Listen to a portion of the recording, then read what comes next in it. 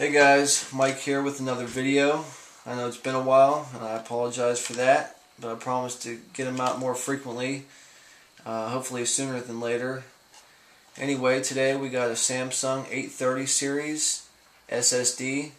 This is a 64 gigabyte version, and today we're just going to be doing a quick unboxing, and then I'm going to install this into my Lowe-n-Behold 3870K system along with my operating system drive, my Corsair Force 3 60 gigabyte version drive. We're going to be doing benchmarks on both drives and comparing the performance of the two. And then at the end, I'll let you know what I think of the Samsung drive. And yeah, it's just going to be a quick video, so let me go ahead and pull this out the box so you can get a look at it.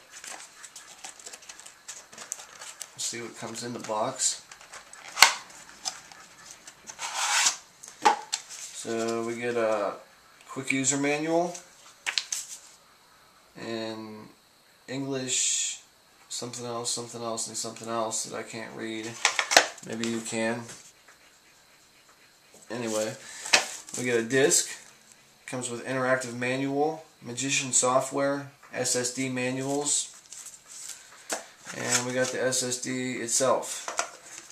Pull it out of here. Like I said, this is the 64 gigabyte version. You could tell by the stamp in the bottom left corner of the drive. And you could, I don't know if you could see, but it's kind of like a brushed aluminum there, real nice and sleek.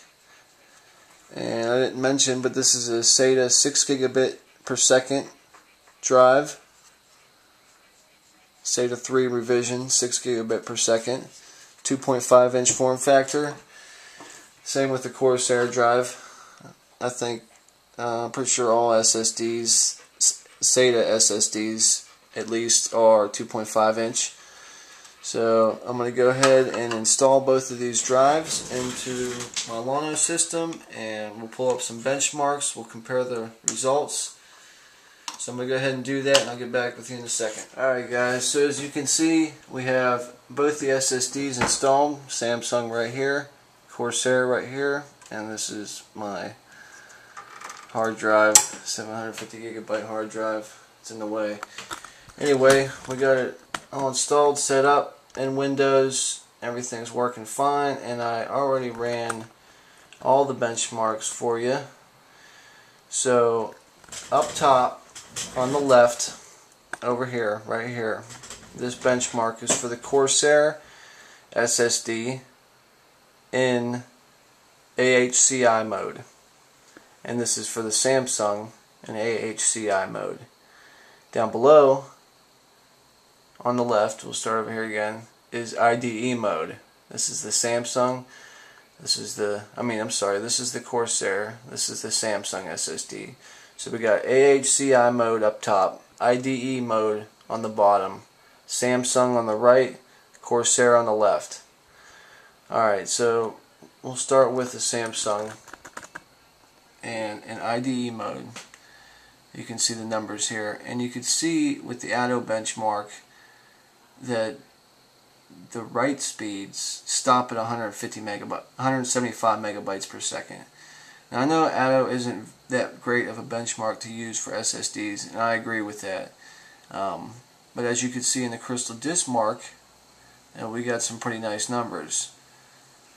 Now if we move up to AHCI mode and we compare the two, you can see the some of the write speeds, or actually, let's see, the read speeds for the sequential went up about 35 megabytes per second. The 512K test went up about 115 megabytes per second. 4K didn't really go up on the read, and it looks like the write went down on the 512K. On the 4K, nothing really changed. The write went up about 15 points on the AHCI mode.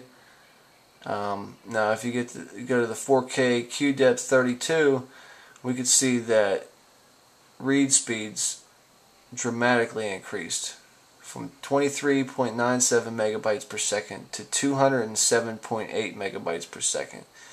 So that just goes to show the performance difference in the different modes. If you have an SSD, you always want to run in AHCI mode. Now over here we have the Corsair SSD.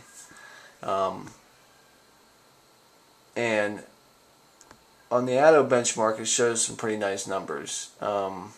In the AHCI mode, it shows reads getting up to about 550 megabytes per second and writes getting up to 450 megabytes per second.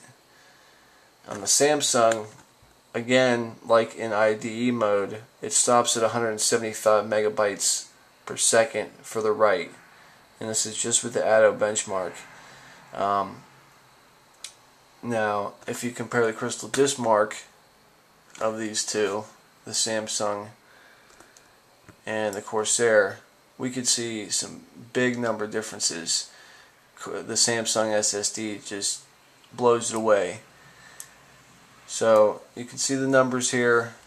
Let me zoom out real quick here so you can pause it if you want to check it out, look more detail into the numbers. Anyway, I'm going to get to the conclusion and let you know what I think. Alright guys, so we went over the Samsung 830 series SSD along with the Corsair Force 3 SSD. Both drives are 6 gigabit per second SATA. And you've seen the benchmarks, you've seen the numbers, you've seen that the crystal disk mark benchmark favored the Samsung drive while the IDE benchmark favored the Corsair drive. You can make your own decision based on the numbers if you want. Personally, the Samsung drive is way better than the Corsair drive. That's just what I think personally. I think the real world performance of the Samsung drive is unbelievable. The reliability of this drive is amazing.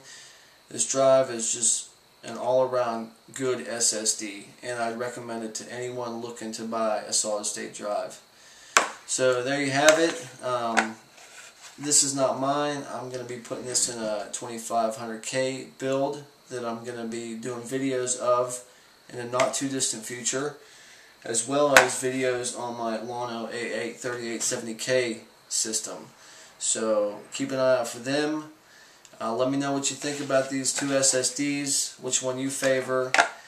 Leave a comment, subscribe, and thank you for watching the videos, and I'll see you next time.